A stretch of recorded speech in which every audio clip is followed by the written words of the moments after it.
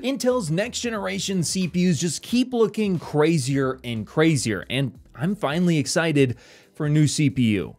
Let's talk about it. Before that, this video is brought to you by Jawa. Jawa's mission is to be the community for safely buying and selling PC parts at a reasonable price, offering low fees and great customer service, which I can definitely attest to, as I personally bought this RTX 3070 from Jawa anonymously, and not only did it arrive quickly, but when I ran into an issue, they immediately replaced it with a flawless substitute and asked that I only send the old one back after I confirmed the new GPU worked great. And the best part is the price I got this card at was well below other listings I could find anywhere else, likely thanks in part to Jawa's much lower seller fees of 9 to 12% depending on when you join. So if you're interested in buying or selling PC parts on a platform with low fees and great customer service, be sure to click the link in the description below and watch out for some of my hardware that'll likely be popping up very soon. Alright, so AMD's definitely been dominating the CPU market, especially when it comes to gaming, thanks to their new X3D process, which gives a whole lot of cache to the CPUs, thereby eliminating the vast majority of latency bottlenecks you might normally see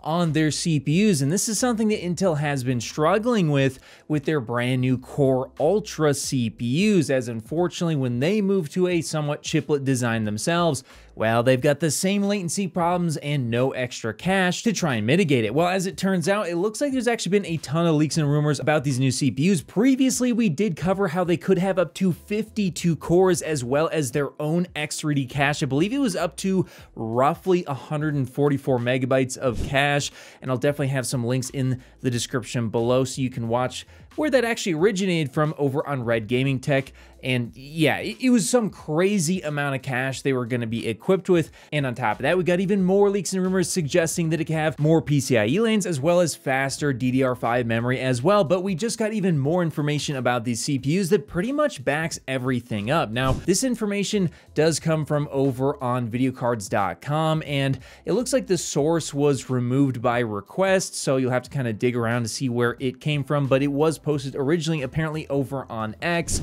And according to this information, there was what appears to be potentially an official slide. I mean, we'll have to wait and see. Take it with a grain of salt, but it does confirm that the core count, at least if you look at the performance, is likely going to be going up. I mean, take a look here, 1.1x more single-threaded performance and 1.6x more multi-core performance. And apparently it says leadership gaming performance and new low power island. Now, 1.1x more performance in single-threaded scenarios doesn't sound like a lot, but fellas, you gotta take a look at that leadership gaming performance that it says right there. And if you really focus in on that, I think it's gonna start to make a whole lot of sense, and it does back up the idea that yes, they could be using some sort of X3D cache on these CPUs. And let's go ahead and dive in and break down exactly how fast these CPUs are going to be, because believe it or not, we should be able to do that within probably about a 10% margin in terms of performance to figure out, yes, how fast these will be in gaming. So take a look here first at the multi-core performance that I got over on TechPowerUp. Again, I'll have them linked in the description below.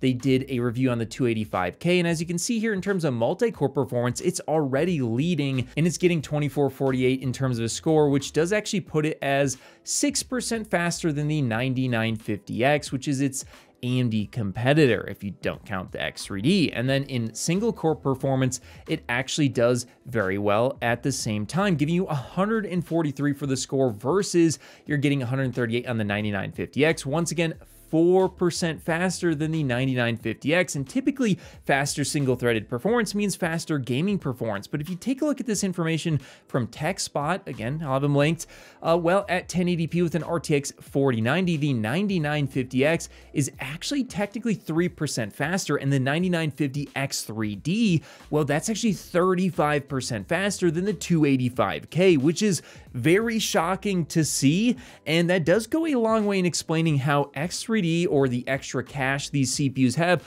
well, it's going to give them a whole lot more performance. So Intel is definitely in trouble here with only 10% more single-threaded performance. Well, that's not gonna make a difference, fellas.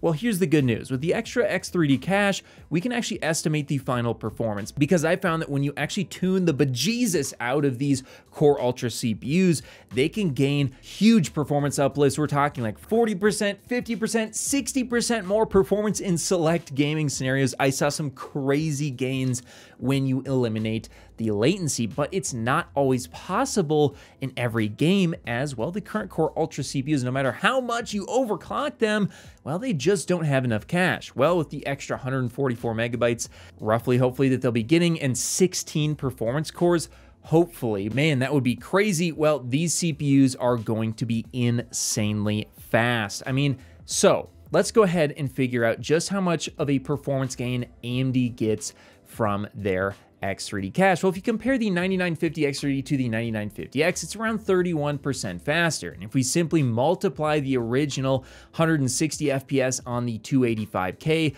times 1.1 for the single-threaded performance uplift they'll be getting, well, that gets you 176 frames per second. That would actually put it 7% faster than the 9950X. However, we're not done yet, fellas, because if you multiply that by the 31% gain that AMD gets, and to be clear, we don't know how much of a gain Intel could get. It could be more or it could be less. We'll have to wait and see, but I think it's a pretty safe bet to multiply it by the amount that AMD is able to get themselves. Well, that actually does put you at an incredible 230 frames per second, or a 44% increase in gaming, and that does also put it as the fastest CPU on the market in terms of gaming, and that does back up their claims of leadership gaming performance. So it's all starting to come together. You're talking about 60% more multi-core performance according to this slide, which does add up if they're going up to 52 cores. That's crazy. And also 44%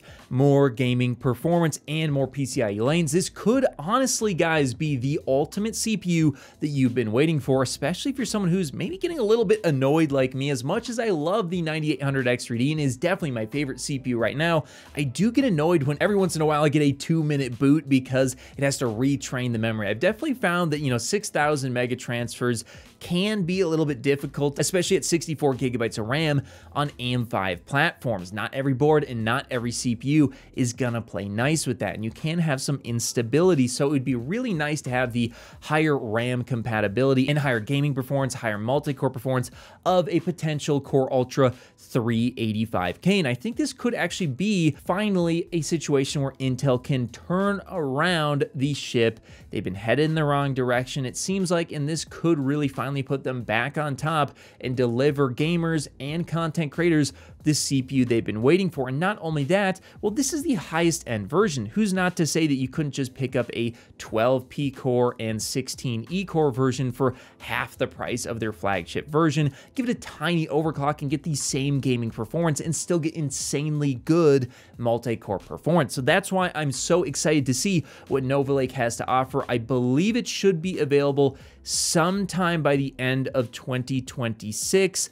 Although it does depend. It'll either be end of 2026 or sometime in 2027, depending on if they do get it out in time or if they have to delay it slightly and bring out a refresh of the 285K first. And in that case, you'd have the 385K in 2026 and then the 485K in 2027. But here's hoping it comes in 2026 to finally put some pressure on AMD. But that's just what I think. Do you think that Intel can actually finally beat AMD when it comes to gaming as well as multi-core performance? And how much power do you think it's going to draw to actually be able to pull that off? Let me know your guys' thoughts in the comments below, and of course, I'll see you in the next video. If you made it to the end of the video, be sure to drop a like. Every time you do so, AMD and NVIDIA release new GPUs. Also, if you want to see more, check out one of these related videos. You won't be disappointed.